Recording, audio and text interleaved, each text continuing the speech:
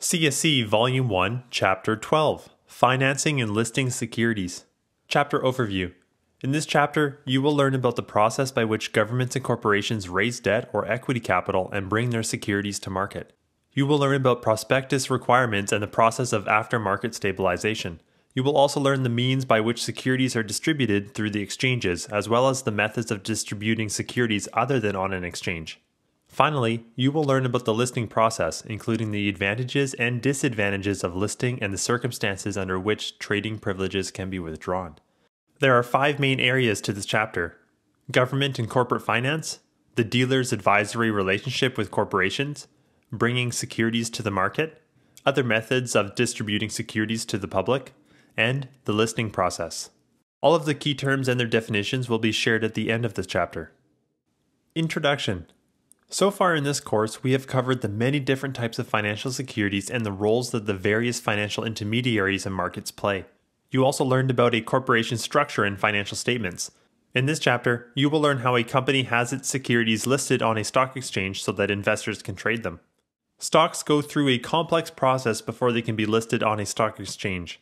In addition to regulatory requirements that must be met, listing companies incur significant financial expenses. The process, which is established and rigorous, has been refined over the years to protect investors and maintain the integrity of the capital markets. New and exciting issues that become available when a private company goes public are regularly discussed in the financial media. However, before a new issue reaches that stage, the issuing company faces many challenges. Financial institutions have specific departments to handle securities offerings and to ensure that the company issues securities that investors will be interested in buying. In this chapter, we discuss the various requirements that governments and corporations must adhere to during the complex process of raising capital by listing securities in the various markets. Government and corporate finance. Governments and corporations often need to raise capital to finance their operations, which they do through the financing process, also known as underwriting. Government financing is often accomplished through an auction process and occasionally through a fiscal agency. Public financing is undertaken by public companies that trade on exchanges and over-the-counter markets. Private financing is discussed only briefly in this chapter. Investment Dealer Finance Department. The finance department of an investment dealer helps corporations and governments achieve their funding targets by acting as an intermediary between investors and the issuers of the debt and equity securities. 2 distinct groups typically coexist in this department: government finance and corporate finance. Government finance. The government finance department specializes in selling debt instruments to institutions and other interested parties. It also advises both clients and the issuing governments on debt issues. The persons charged with the responsibility of government finance must be in touch with the market at all times to ensure awareness of market conditions and prices. They advise the issuing government on the following concerns: the size or dollar value, the coupon or interest rate offered, and the currency of denomination of the issue.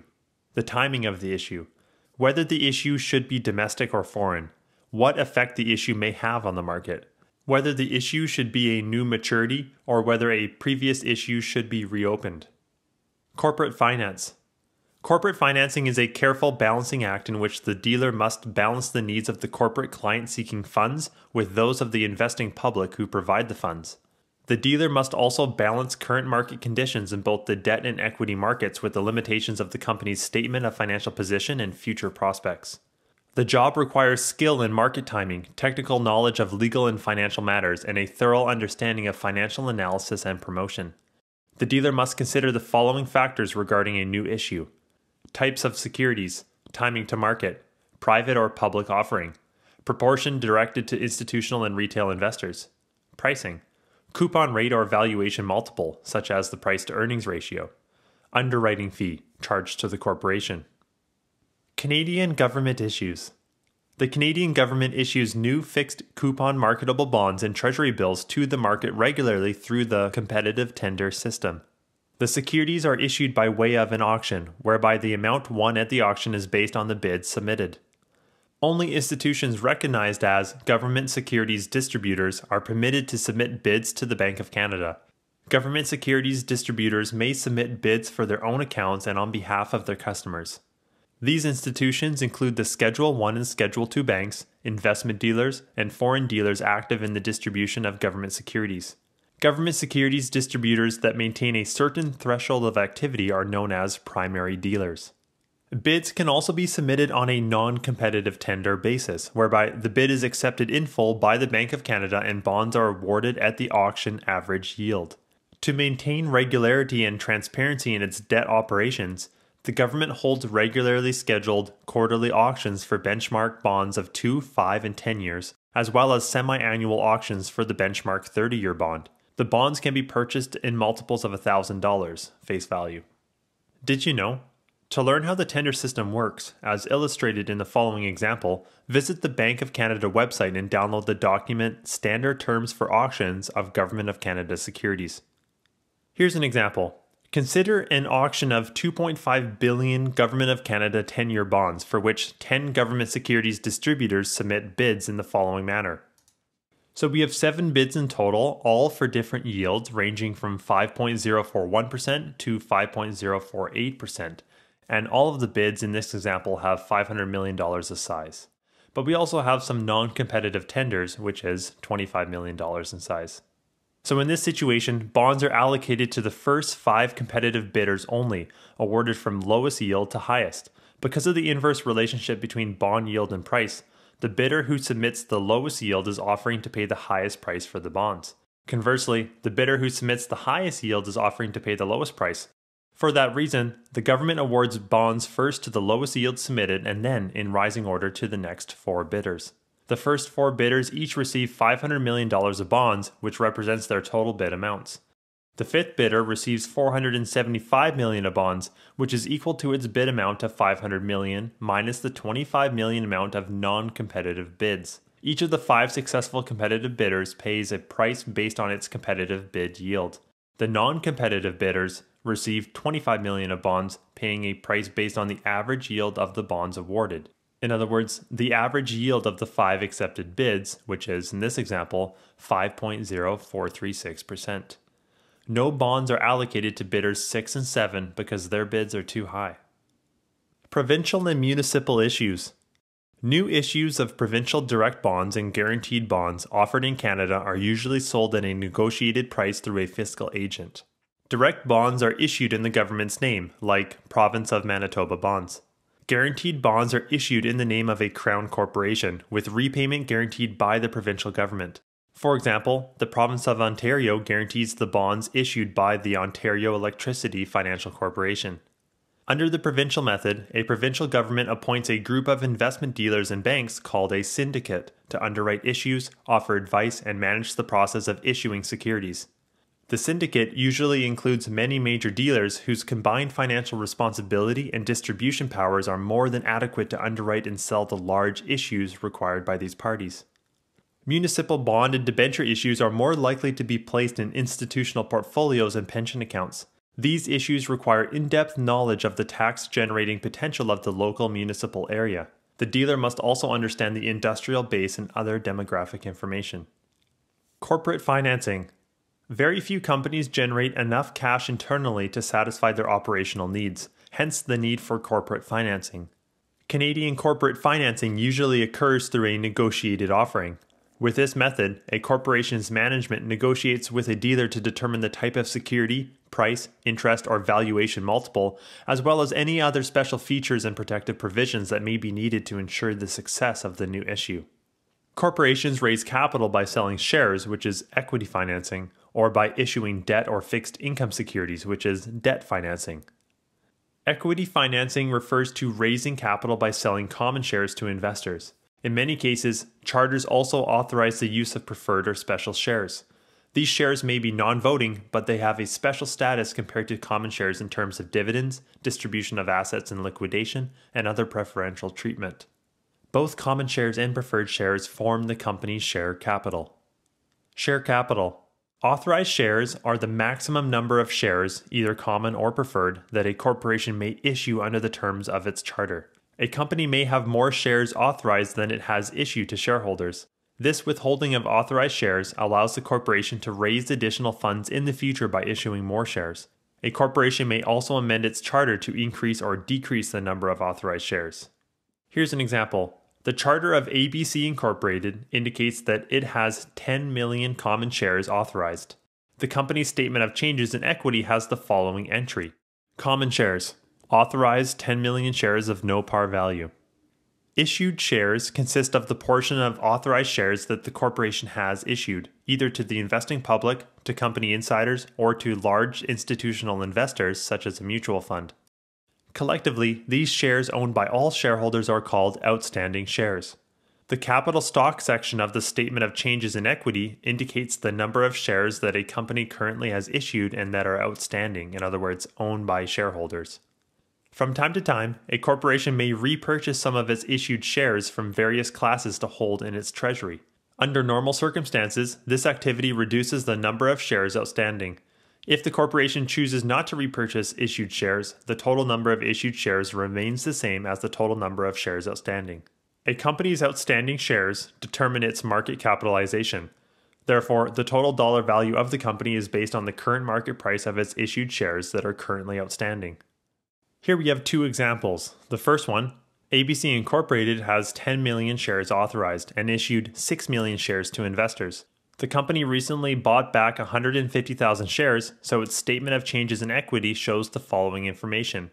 Common shares, authorized 10 million shares of no par value, issued 6 million shares, and 5,850,000 shares are outstanding.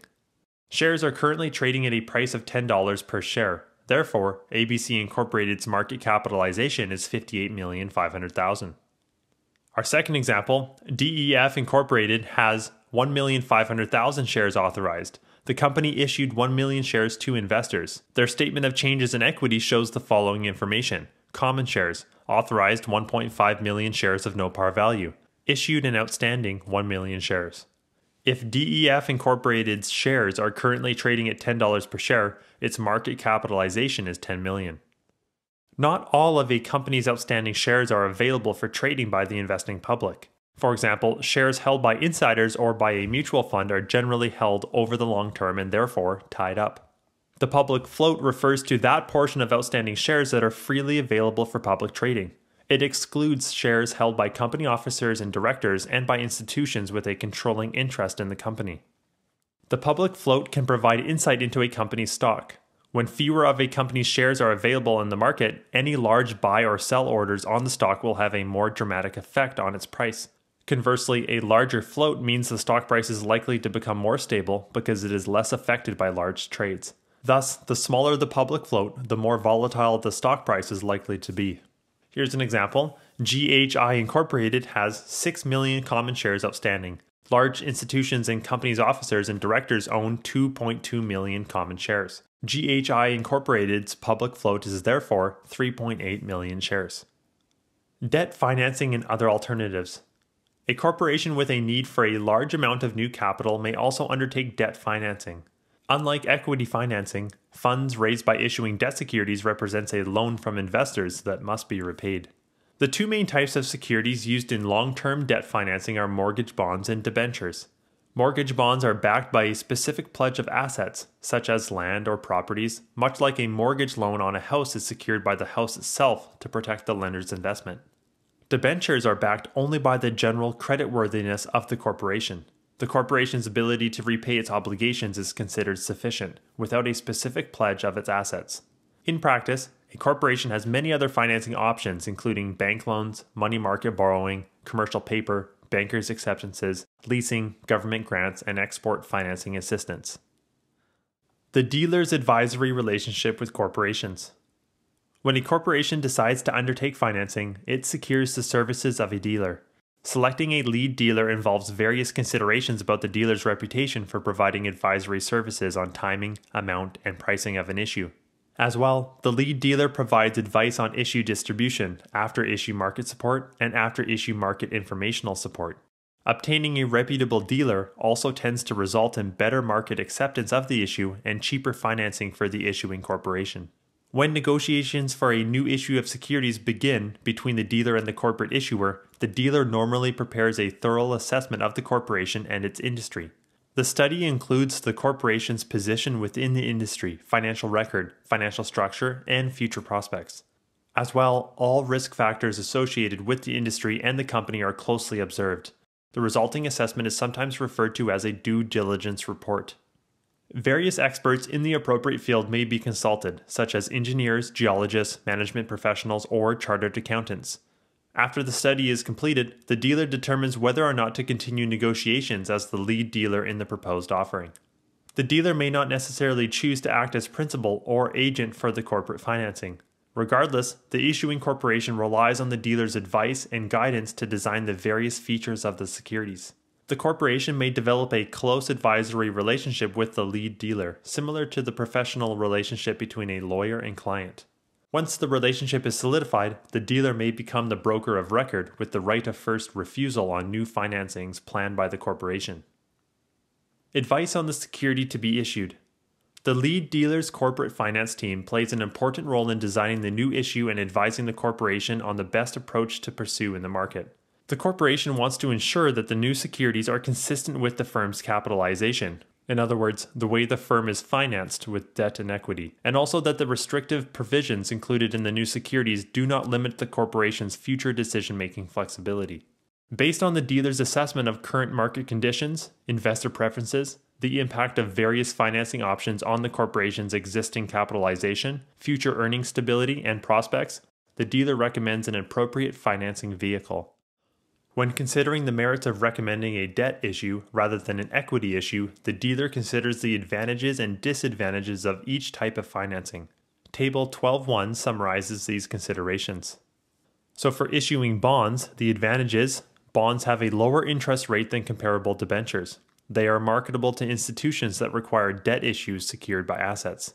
And the disadvantages of bonds, they are less flexible because the assets are pledged to a trustee. They can be problematic in mergers and amalgamations because of pledges against specific assets. They require regular interest payments, the omission of which can lead to default. Now for issuing debentures, the advantages, debentures are flexible because there are no specific pledges or liens. The cost at issue is lower because there is no registration of assets. But the disadvantage is, the coupon rate can be higher than that of a comparable bond because of the lack of pledge on specific assets. They require regular interest payments, the omission of which can lead to default. Now for issuing preferred shares, the advantage is, technically preferred shares are considered equity, therefore the company can increase debt outstanding and still maintain a stable debt-to-equity ratio if the issue is successful. Omission of a dividend payment does not trigger default, as non-payment of interest on the bond or debenture would. They provide greater flexibility in financing because of the lack of pledge of assets. They have a limited lifespan because they can be redeemed through the open market, lottery, or purchase fund. But the disadvantage is, the cost of issuing preferred shares is high because the dividends are paid with after-tax income. The high cost can increase risk to the corporation. Occasionally, non-payment of dividends on preferred issues can trigger the implementation of voting privileges for preferred shareholders. A purchase fund can be a drain on company assets during recessionary times. Now for issuing common shares, the advantage is, there is no obligation to pay dividends. No repayment of capital is required. The larger equity base can support more debt. The market value of the company can be established for estate purposes, mergers, or takeovers. But the disadvantage is, equity is diluted for existing shareholders upon the issuance of additional shares. Dividends, if paid, are more expensive than interest because they are paid with after-tax dollars. A higher underwriting discount than on a debt issue is charged. Advice on protective provisions. The dealer provides advice to the corporation about the security's specific attributes. For bonds, the dealer may offer advice on the interest rate, the redemption process, and refunding provisions. The dealer may also provide advice on various protective clauses of bonds called protective provisions, trust deed restrictions, or covenants. These clauses appear in the trust deed. In the case of a mortgage bond secured by assets, these clauses are known as a deed of trust and mortgage. In the case of a corporate debenture, they are known as a trust indenture. These clauses are essentially safeguards placed in the issuer's contract with the purchaser to guard against any further weakening in the position of the security holder in case that the issuer's financial position weakens. Protective provisions may make an issue more appealing to investors. A company in a weak financial condition may need to raise the number of provisions or make them more stringent and restrictive to float a new issue, unlike a company with greater financial strength. The method of offering. Another service that the dealer provides is help in deciding how the issue is to be distributed or sold. Corporate financing can take the form of a private placement, a primary offering, or a secondary offering. A primary offering is commonly known as an initial public offering or IPO if a corporation issues shares to the public for the very first time. In a private placement, the entire issue is sold to one or several large institutional investors. The issuer solicits one or more large investors such as banks, mutual fund companies, insurance companies, or pension funds. Placements are generally offered to sophisticated investors and institutional clients. Therefore, the requirements for detailed disclosure and public notice are typically waived and a formal prospectus is not prepared. This waiver dramatically reduces the cost of distribution for the issuing company. In many cases, private placements are announced after they have occurred, usually through advertisements in the financial press. Public offerings. In a public offering, the corporation and the dealer come to a preliminary agreement to determine if the dealer will act as an agent or as a principal. In a best efforts underwriting agreement, the dealer acts as an agent and makes its best efforts to sell the securities to the public. If the securities do not sell, the issuer does not receive the proceeds of the sale of the securities, and the unsold securities are returned to the issuer. The issuer faces the risk of not raising the capital that it had intended. In a firm commitment underwriting agreement, also known as a bought deal, the underwriter acts as a principal and commits to buy a specified number of securities at a set price, which it then resells to the public. The firm commitment can be initiated either by the issuing corporation or by the dealer member syndicate. In a firm commitment, the underwriter pays the full proceeds to the issuer, regardless of whether it has been able to resell the securities to the public. The underwriter assumes the risk of selling the security. Presumably, on the basis of having performed due diligence, the underwriter perceives the risk to be low. In the early stages of negotiation, the two parties establish the dealer's commission if acting as an agent, or the spread between the proposed offering price and the dealer's cost price if acting as principal. The offering price and various other details are not normally finalized until just before the public offering date. The pricing of the issue and the actual volume of securities issued are dependent on the market environment at the issue date. A primary offering of securities requires a great deal of expertise and finesse by the underwriter, especially in terms of the pricing and marketing of the issue. The way the issue is handled can affect the financial well-being of the company for years to come. In a related tactic, a company may repurchase some of its outstanding shares currently trading in the market. These repurchased shares, called treasury shares, do not have voting rights or dividend entitlements. However, the company does have the option of selling them again back to the market at a later date when the voting rights and dividend entitlement of those shares are restored. Like the primary offering, a secondary offering is usually also handled by an investment dealer or syndicate. A secondary offering refers to previously issued stock being sold by shareholders who are usually in a control position. A firm commitment agreement to issue bonds often involves various different groups. The issuing company sells bonds to a financing group. The financing group is the lead underwriter, also known as the managing underwriter or syndicate manager. The bonds are then offered for public resale at the par value price of 100. The financing group is in continuous contact with the issuing company. Its members make recommendations on the type, size, and timing of the issue. They also advise regarding covenants or protective clauses, the currency of payment, and pricing. Financing group members also arrange for such items as the preparation of the prospectus and the trust deed, the clearing of the issue with securities commissions, and the provisions of selling documents. The financing group accepts the liability of the issue on behalf of all of its members. In addition to the financing group, the banking group consists of additional dealers, all of whom have previously agreed to participate on set terms and to accept a liability up to their individual participation. The initial designation of bonds set up by the financing group may be altered as the sale of the issue progresses. However, various different groups may be allotted responsibility for different components of the bond issue as follows. The banking group consists of additional dealers with liability for their participation, as noted above. The selling group consists of other dealers who are not members of the banking group. Casual dealers are non-members of the banking or selling group. They may include broker-dealers, foreign dealers, or banks. Special group orders may occur under various circumstances. For example, the issuer may demand special consideration for a dealer or its banker, or for its parent's banker, or if it is a subsidiary of a foreign parent. A portion may be allotted for sale to the exempt list. This list usually includes only large professional buyers, mostly financial institutions that are exempt from prospectus requirements.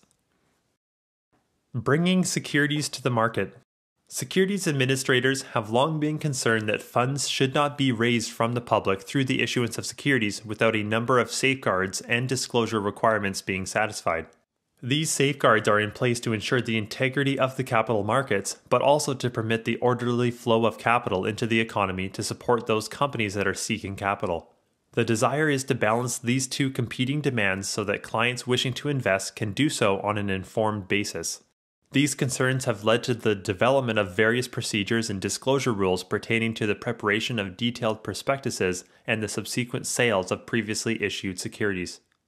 When a prospectus is required, unless an exemption has been granted, all provincial securities acts require that a prospectus be filed and delivered if the offering or sale of securities is deemed to be a distribution to the public. In simplified terms, a prospectus is the investment contract between the investor and the corporation that is offering its securities for sale. It is designed to provide full, true, and plain disclosure regarding the material facts about the security in question. On this basis, investors considering purchasing the security are able to evaluate it and make an informed decision.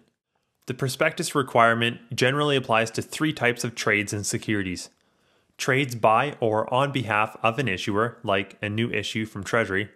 Except in Quebec, trades from a control position unless the trade is made under a prospectus exemption. And trades in securities previously acquired by way of a prospectus exemption unless the subsequent trade is made under a further prospectus exemption. New issues. When a company raises equity capital in the marketplace, it issues securities from its own treasury. These issues are new securities as compared to those being already publicly traded in what is known as the secondary market. New securities are issued from the company and then sold to the public. The proceeds are received by the company that issues the securities. If the company is issuing securities for the first time, it is considered an IPO, and a prospectus must first be filed with the regulators. Newly issued securities are often referred to as new issues. However, a new issue isn't necessarily an IPO. It may be an additional raising of capital from a reporting issuer, an already public company. A prospectus is normally still required in such cases, unless a prospectus exemption is available. The prospectus of a reporting issuer may be less detailed than the one associated with an IPO because information about the reporting issuer is already available to the public. Preliminary prospectus. Most provinces require the filing of both a preliminary prospectus, also called a red herring prospectus, and a final prospectus. The preliminary prospectus must have on its front cover in red ink a statement to the effect that the prospectus has been filed, is not in final form, and is subject to completion or amendment. This prominent warning states that the securities cannot be sold and offers to buy cannot be accepted until a receipt for the final prospectus has been obtained from the Provincial Securities Commission that leads the review of the prospectus. That regulator is typically the Securities Commission located in the principal jurisdiction or head office of the issuing company. All provinces other than Quebec require a preliminary prospectus to be filed. In Quebec, a preliminary prospectus may be filed. When an offering is made in more than one province or where it is intended to solicit expressions of interest, a preliminary prospectus is to be filed. One purpose of the preliminary prospectus is to allow the distributor of a new issue to determine the extent of public interest in the issue while it is being reviewed by the Securities Commission acting as principal regulator and prior to its actual pricing and distribution. The form and content of the preliminary prospectus must comply substantially with the requirements of provincial securities legislation, which are now essentially harmonized in many respects. It must cover the form and content of a final prospectus, but may exclude information on the price paid to the underwriter and the price at which the securities will be offered to investors. The auditor's report may also be excluded from the preliminary prospectus. The dealers may also prepare an information circular for in-house use only called a green sheet. The green sheet highlights the salient features of the new issue, both pro and con, to help sales representatives solicit interest from the general public. Passport system. All jurisdictions of the Canadian Securities Administrators, except Ontario, adopted Multilateral Instrument MI 11-102 passport system. MI 11-102 gives issuers streamlined access to the capital markets in multiple jurisdictions. Under this system, the issuer files a prospectus in its principal jurisdiction with its principal regulator, thus meeting the requirements of one set of harmonized laws. The principal regulator issues a receipt, and the issuer gives notice to the local jurisdictions in which it otherwise would also have filed the prospectus. Upon receiving notice, the other jurisdictions automatically issue a deemed receipt. The passport system can be used only in specified jurisdictions, including British Columbia, Alberta, Saskatchewan, Manitoba, Ontario, Quebec, New Brunswick, and Nova Scotia.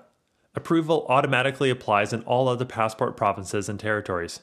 Even though Ontario did not adopt MI 11-102, the province is still considered a principal regulator under the instrument.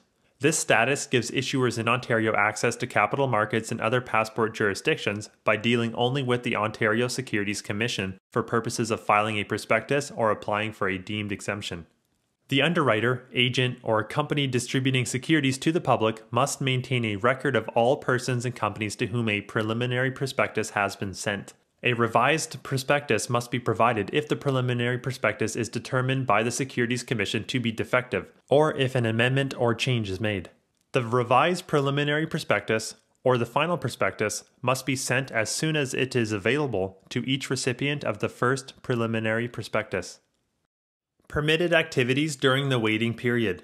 The period between the issuance of a receipt for a preliminary prospectus and receipt for a final prospectus is called the waiting period. During this period, the underwriters may solicit expressions of interest from potential purchasers of the security. A copy of the preliminary prospectus must be provided to anyone who expresses interest, whether solicited or unsolicited. Activities that are considered to be encouraging a trade are prohibited, like the execution of an agreement to purchase the security in question. However, advertising the proposed issue to inform the public that the preliminary prospectus is available can be done during the waiting period. Other permitted information includes the price, if determined, and the name and address of the dealer member or registrant from whom the security may be purchased. No other material may be distributed to interested investors during the waiting period. Final prospectus. A final prospectus must contain complete details of the securities being offered for sale. In other words, it must provide the required full, true, and plain disclosure of all material facts relating to the securities to be distributed. It is in this context that an investor evaluating the potential purchase of securities assesses whether he or she wishes to complete the transaction. This decision is based solely on the information contained in the prospectus. Any information that can significantly affect the market price or value of the securities is considered a material fact. This includes the offering price to the public, the proceeds to the issuer or selling security holders, or both, the underwriting discount, and any other required information that may have been omitted in the preliminary prospectus. As evidence of compliance with regulatory requirements, the final prospectus must be accompanied by the written consent of experts whose reports or opinions are referred to in the prospectus and other documents. Such experts might include appraisers, auditors, and lawyers. The regulators review the documents carefully and may require changes before final approval. Once approval of the final prospectus is granted, the issue is then said to be blue-skied and may be distributed to the investing public. A copy of the final prospectus must be mailed or otherwise delivered to all purchasers of securities offered in a distribution. Delivery must be made to the purchaser or the purchaser's agent by no later than midnight on the second business day after entering into an agreement of purchase and sale. Therefore, maintaining a list of recipients of the preliminary prospectus will ensure that the purchaser's final decision is based on the final, not preliminary prospectus. Some important final prospectus details are described below. These items must be presented in narrative or tabular form to ensure that they are useful to prospective investors. It is crucial that purchasers make informed decisions based on the material presented. Details of an offering. The prospectus for an offering of securities contains the information described below. Cover page disclosure. The cover page includes relevant information from investors such as the value of the offering, how stakeholders will be paid, market out clauses, and whether the prospectus is preliminary or final. Summary. The summary highlights information likely to influence the investor's decision to purchase the securities, which appears elsewhere in the prospectus. Information relating to the issuer. Issuer information includes the issuer's name and business, selected financial information, capital structure, recent facts, and trends that could have a material impact on the business. Information relating to the securities. Securities information includes the type of product, use of proceeds, distribution method, and eligibility of investment, as well as description of the securities. Information relating to the officers and shareholders. Officers and shareholders information includes names and addresses of directors and officers with 5-year histories of principal occupations and shares owned. It also includes the following specific information: disclosure of specified information with respect to executive compensation and indebtedness of directors and senior officers to the issuer or its subsidiaries. Information regarding any bankruptcies, ceased trade orders, or securities regulatory violations. Details of any outstanding options, rights, or warrants to purchase securities of the issuer of shares held in escrow. Details of any prior sales of the securities being offered. Information relating to the parties involved. The prospectus also contains a number of representations, declarations, and certificates from the parties who were involved in the issuance of a security. These documents include the following 2 certificates. A certificate stating that the information in the prospectus constitutes full, true, and plain disclosure of all material facts relating to the securities offered, signed by the issuer's chief executive officer, the chief financial officer, 2 board directors, and any promoters. A certificate stating that the information in the prospectus constitutes full, true, and plain disclosure of all material facts relating to the securities offered by the prospectus, signed by the underwriters and made to the best of their knowledge, information, and belief. Market out clauses. A market out clause permits the underwriter to cancel an offering without penalty under certain conditions. For example, one condition might be the issue becoming unsaleable due to changes in market conditions or the affairs of the issuer. The underwriter must fully disclose whether any or all market out clauses might result in the canceling or cessation of an offering. A reference to the conditional aspects of the underwriting is required on the cover page of the prospectus, along with a cross-reference to the location of further details under the plan for distribution in the prospectus. The short-form prospectus system. All Canadian provinces have adopted compatible legislation, policies, and practices that allow certain securities issuers quicker access to capital markets by using a short-form prospectus. This system shortens and streamlines the procedures for qualifying issuers to access Canadian securities markets through prospectus offerings. The short-form prospectus may be used by certain issuers on the basis that much of the information in the long-form prospectus is already available and widely distributed elsewhere. A short-form prospectus emits information that can be found in the issuer's Annual Information Form (AIF) and other continuous disclosure documents. Accordingly, the short-form prospectus focuses on matters relating primarily to the securities being distributed, such as price, distribution spread, use of proceeds, and the securities attributes. An issuer is permitted to use a short-form prospectus under the following conditions. It electronically files using the System for Electronic Document Analysis and Retrieval (CEDAR). It is a reporting issuer in at least one Canadian jurisdiction and relies on the passport system if it files in other jurisdictions. It has filed current annual financial statements and a current AIF in at least one Canadian jurisdiction in which it is a reporting issuer. It is not an issuer whose operations are ceased or whose principal asset is cash, cash equivalents, or exchange listing. It has equity securities listed and posted for trading or quoted on a short-form eligible exchange. A long-form prospectus is always required for certain offerings, including an IPO, an offering by an inactive or dormant issuer, and an offering for the purpose of financing a material change in the issuer's business. After market stabilization. After an issue is brought to market, one of the duties of the lead dealer may be to provide after-market stabilization of that securities offering. Under this arrangement, the dealer is required to support the offer price of the stock once it begins trading in the secondary market, also called aftermarket. Typically, the issuing company and the dealer negotiate the terms of any aftermarket stabilization as part of the underwriting contract. The dealer's role is stated on the front page of the prospectus, and additional information must be provided inside the prospectus. The 3 types of aftermarket stabilization activities are described below. Greenshoe option or over-allotment option. This allows the dealer to issue 15% more shares than originally planned. If the demand is high, the dealer exercises this option, allowing the dealer to leave additional shares in the market. In effect, the issuer raises more capital.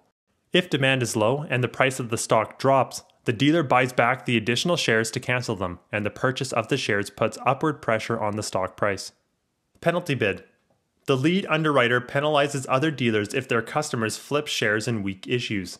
Flipping means selling the shares during or shortly after the distribution period. Penalties may include paying back commissions to the underwriter or reducing the number of shares that the investment advisor can receive in future IPOs. Stabilizing bid. The dealer posts a bid to purchase shares at a price not exceeding the offer price if the distribution of shares is not complete. Securities distributions through the exchanges.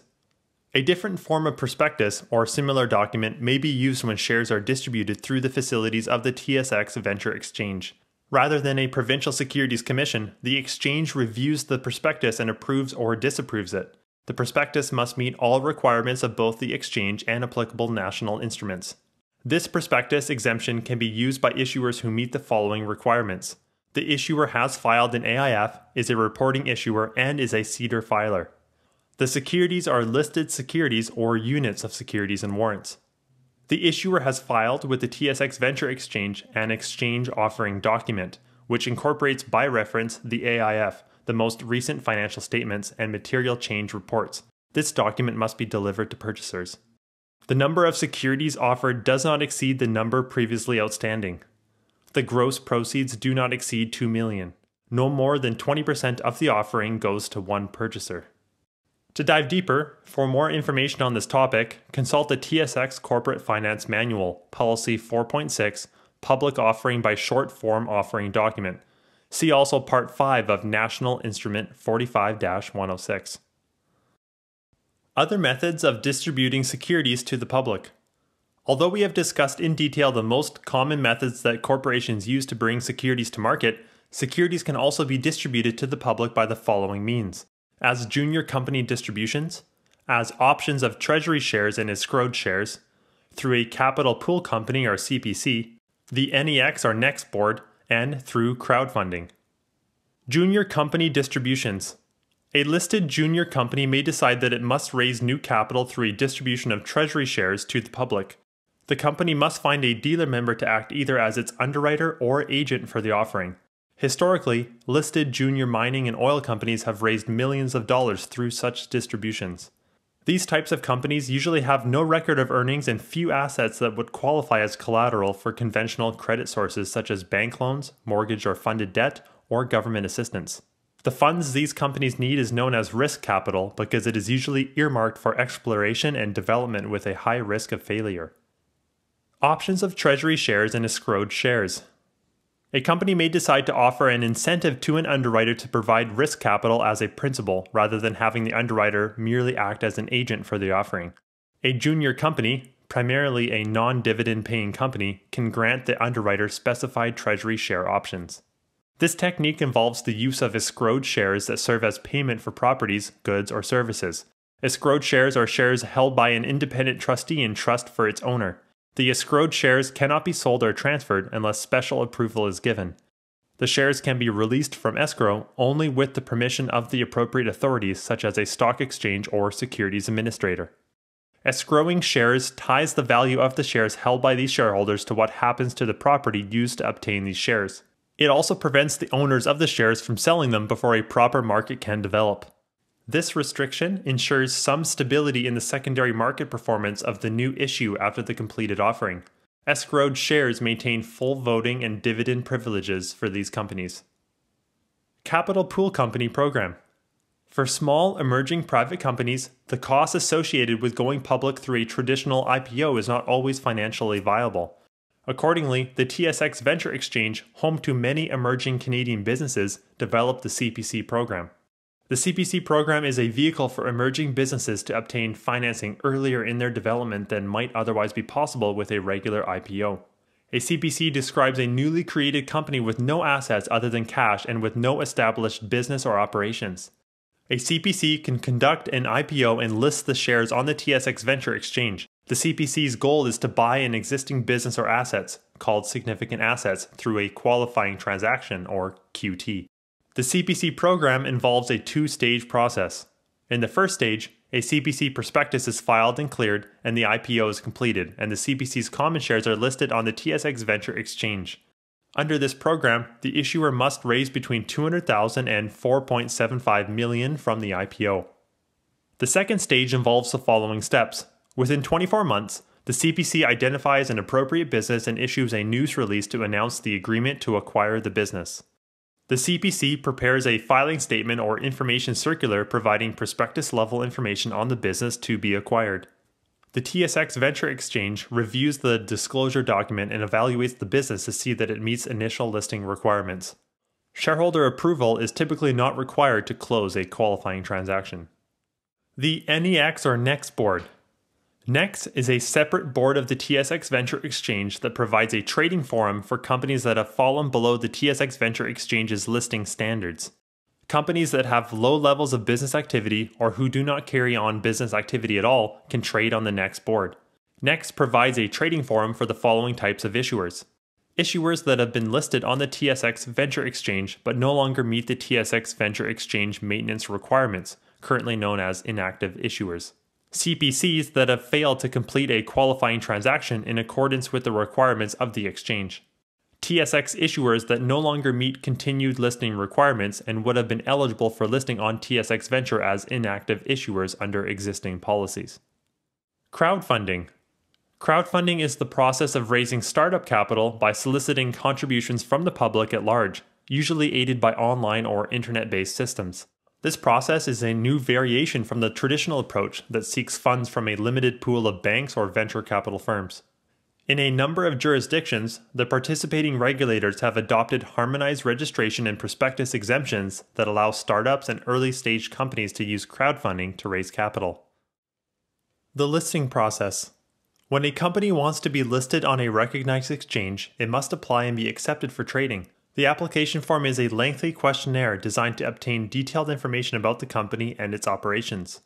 When the listing application is completed and supporting documents are assembled, the company signs a formal listing agreement. The agreement details the specific regulations and reporting requirements that the company must follow to keep its listing in good standing. By signing a listing agreement, a company agrees to comply with the following specific regulations.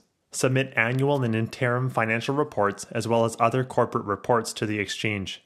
Promptly notify the exchange about dividends or other distributions, proposed employee stock options, and sale or issue of treasury shares. Notify the exchange of other proposed material changes in the company's business or affairs. After approval is given, a specific date is set for applicable securities to be called for trading on an exchange. There are formal announcements to members and public announcements in the financial press. Advantages and disadvantages of listing. When applying for a listing, a public company considers the advantages and disadvantages of being listed on a major exchange, both to the company itself and to its shareholders, as shown in Table 12.2. So the advantages: prestige and goodwill. Company prestige is enhanced through increased public visibility.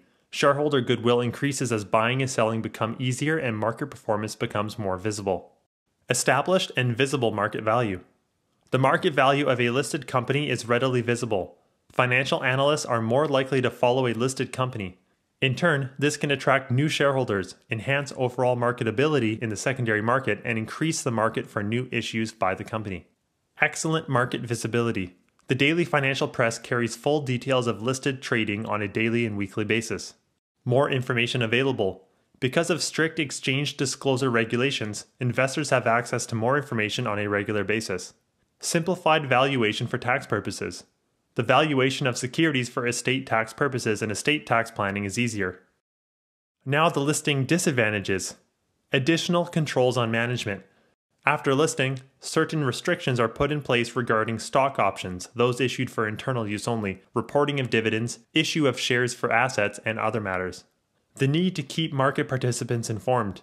A listed company's management must devote considerable time to meet with security analysts and institutional investors and to communicate with the press to explain company developments.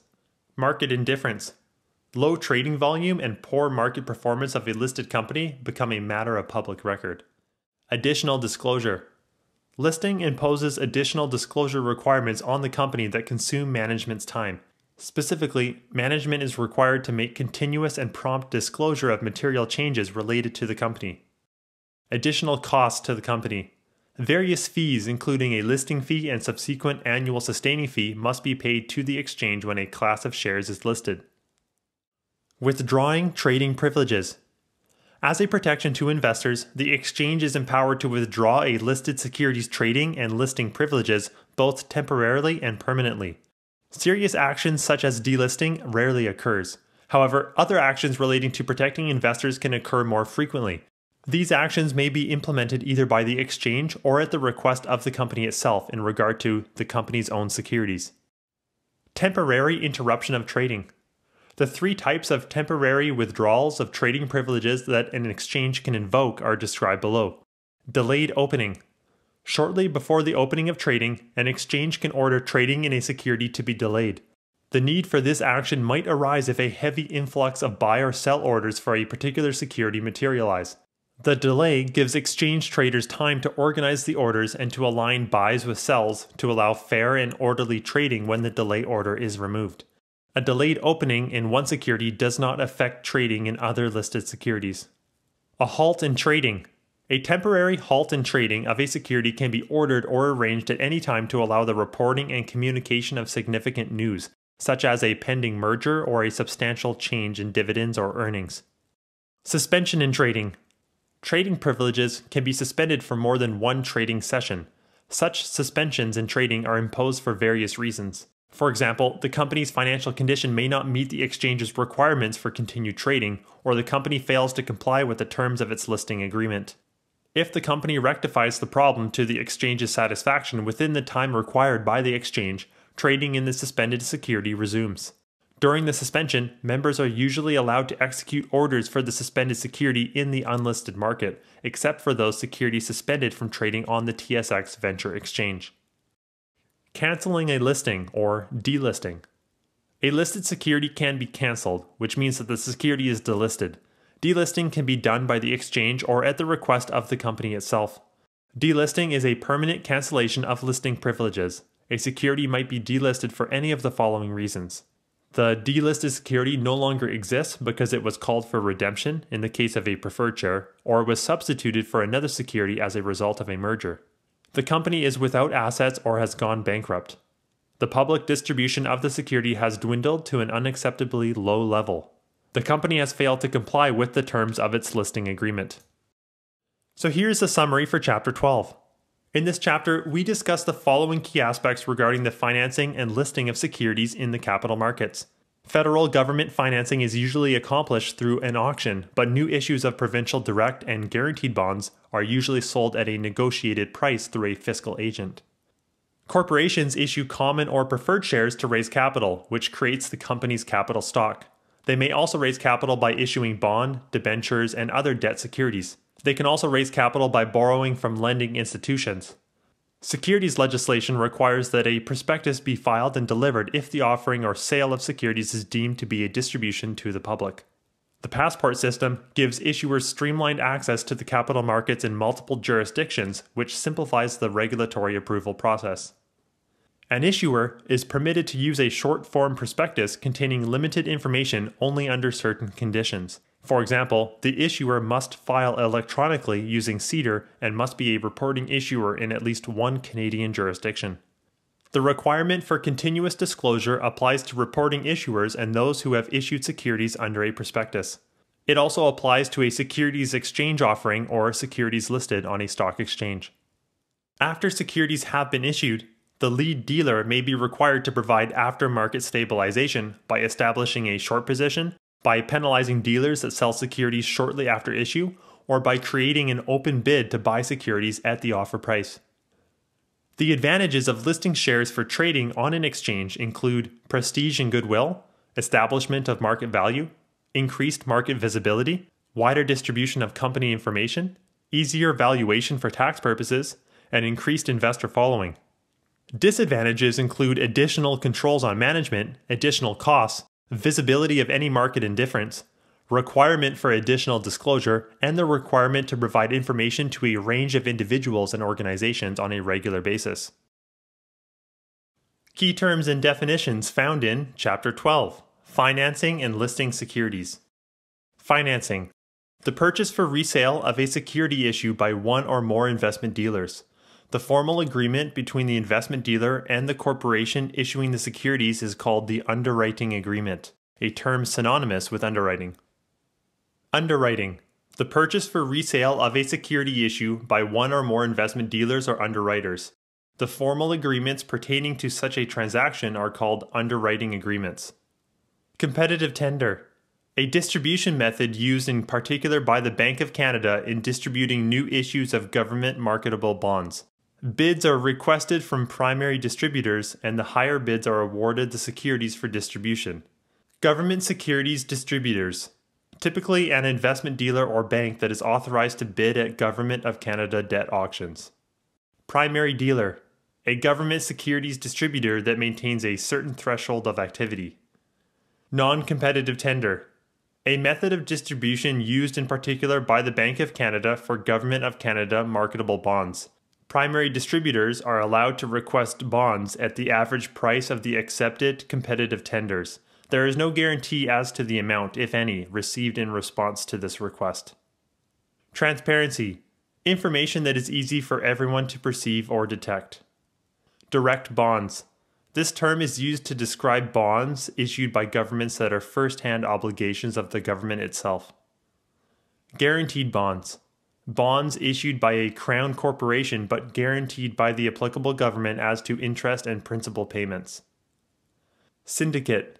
A group of investment dealers who together underwrite and distribute a new issue of securities or a large block of an outstanding issue. Negotiated offer. A term describing a particular type of financing in which the investment dealer negotiates with the corporation on the issuance of securities. The details would include the type of security to be issued, the price, coupon or dividend rate, special features and protective provisions.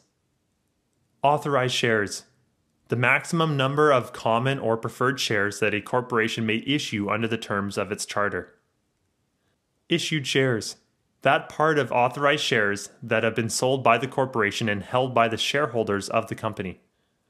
Outstanding shares. The part of issued shares which remains outstanding in the hands of investors. Market capitalization. The dollar value of a company based on the market price of its issued and outstanding common shares. It is calculated by multiplying the number of outstanding shares by the current market price of a share. Public float. That part of the issued shares that are outstanding and available for trading by the public and not held by company officers, directors, or investors who hold a controlling interest in the company. A company's public float is different from its outstanding shares as it also excludes those shares owned in large blocks by institutions. Due diligence report. When negotiations for a new issue of securities begin between a dealer and corporate issuer, the dealer normally prepares a due diligence report examining the financial structure of the company. Broker of record. The broker named as the official advisor to a corporation on financial matters has the right of first refusal on any new issues. Trust deed restriction. Restrictions set out in a trust deed. Covenant. A pledge in a bond indenture indicating the fulfillment of a promise or agreement by the company issuing the debt. An example of a covenant may include the promise not to issue any more debt. Private placement. The underwriting of a security and its sale to a few buyers, usually institutional, in large amounts. Primary offering. The original sale of any issue of a company's securities. Secondary offering. Refers to the redistribution or resale of previously issued securities to the public by a dealer or investment dealer syndicate. Usually a large block of shares is involved, like from the settlement of an estate, and these are offered to the public at a fixed price set in relationship to the stock's market price. Initial public offering, or IPO. A new issue of securities offered to the public for investment for the very first time. IPOs must adhere to strict government regulations as to how the investments are sold to the public. Prospectus. A legal document that describes securities being offered for sale to the public. Must be prepared in conformity with requirements of applicable securities commissions. Best efforts underwriting. The attempt by an investment dealer or an underwriter to sell an issue of securities to the best of their abilities, but does not guarantee that any or all of the issue will be sold. The investment dealer is not held liable to fulfill the order or to sell all of the securities. The underwriter acts as an agent for the issuer in distributing the issue. Firm commitment underwriting. The underwriter commits to buy a specified number of securities at a set price, which it then resells to the public. In a firm commitment agreement, the underwriter pays the full proceeds to the issuer, regardless of whether it has been able to resell the securities to the public. The underwriter assumes the risk of selling the security. Bought deal. A new issue of stocks or bonds bought from the issuer by an investment dealer for resale to its clients, usually by way of a private placement or short-form prospectus. The dealer risks its own capital in the bought deal. In the event that the price has to be lowered to sell out the issue, the dealer absorbs the loss. Treasury shares. Authorized but unissued stock of a company or previously issued shares that have been reacquired by the corporation. The amount still represents part of those issued, but it is not included in the number of shares outstanding. These shares may be resold or used as part of the option package for management. Treasury shares do not have voting rights, nor are they entitled to dividends. Financing group. The lead underwriter of a new issue of securities brought to market by an issuing company, also known as managing underwriters and syndicate managers. Banking group. A group of investment firms, each of which individually assumes financial responsibility for part of an underwriting. Selling group. Investment dealers or others who assist a banking group in marketing a new issue of securities without assuming financial liability if the issue is not entirely sold. The use of a selling group widens the distribution of a new issue. Statement of material facts. A document presenting the relevant facts about a company and compiled in connection with an underwriting or secondary distribution of its shares. It is used only when the shares underwritten or distributed are listed on a recognized stock exchange and takes the place of a prospectus in such cases. Preliminary prospectus. The initial document released by an underwriter of a new securities issue to prospective investors. Red herring prospectus. A preliminary prospectus, so called because certain information is printed in red ink around the border of the front page. It does not contain all the information found in the final prospectus. Its purpose? To ascertain the extent of public interest in an issue while it is being reviewed by a securities commission. Final prospectus. The prospectus which supersedes the preliminary prospectus and is accepted for filing by applicable provincial securities commissions. The final prospectus shows all required information pertinent to the new issue, and a copy must be given to each first-time buyer of the new issue. Green sheet. Highlights for the firm's sales representatives the salient features of a new issue, both pro and con, in order to successfully solicit interest to the general public. Dealers prepare this information circular for in-house use only. Waiting period. The period of time between the issuance of a receipt for a preliminary prospectus and receipt for a final prospectus from the securities administrators. Blue sky. A slang term for laws that various Canadian provinces and American states have enacted to protect the public against securities frauds. The term blue-skied is used to indicate that a new issue has been cleared by a securities commission and may be distributed. Market out clause. A clause in a prospectus that permits the underwriter to cancel an offering without penalty under certain conditions. Short-form prospectus distribution system. This system allows reporting issuers to issue a short-form prospectus that contains only information not previously disclosed to regulators. The short-form prospectus contains by reference the material filed by the corporation in the annual information form. Continuous public disclosure.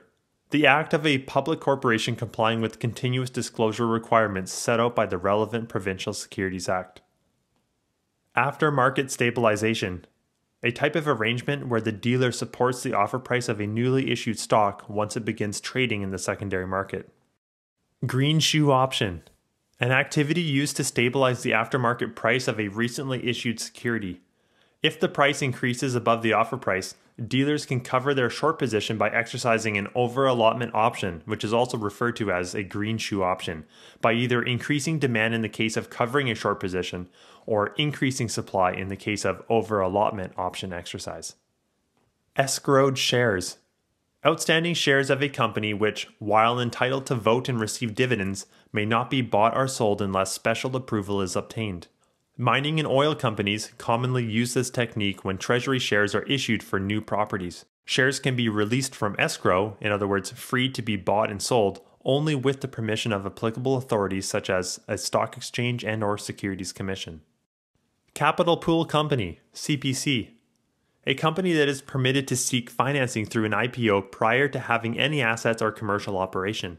The CPC uses the funds raised from the IPO to evaluate and acquire an existing business or significant assets in a qualifying transaction. NEX or NEX, a new and separate board of the TSX Venture Exchange that provides a trading forum for companies that have fallen below the Venture Exchange's listing standards. Companies that have low levels of business activity or who do not carry on active business will trade on the NEX board, while companies that are actively carrying on business will remain with the main TSX Venture Exchange stock list. Crowdfunding, the process of raising startup capital by soliciting contributions from the public at large, usually aided by online or internet-based systems. Qualifying transaction, a transaction to purchase a business that allows a capital pool company to qualify for listing on the TSX Venture Exchange. Listing agreement, a stock exchange document published when a company's shares are accepted for listing. It provides basic information on the company, its business, management, assets, capitalization, and financial status. Delisting, removal of a securities listing on a stock exchange. Delayed opening, postponement in the opening of trading of a security. This results from a heavy influx of buy and/or sell orders. Halt in trading, a temporary halt in the trading of a security to allow significant news to be reported and widely disseminated, usually the result of a pending merger or a substantial change in dividends or earnings. Suspension in trading, an interruption in trading imposed on a company if their financial condition does not meet an exchange's requirement for continued trading or if the company fails to comply with the terms of its listing agreement.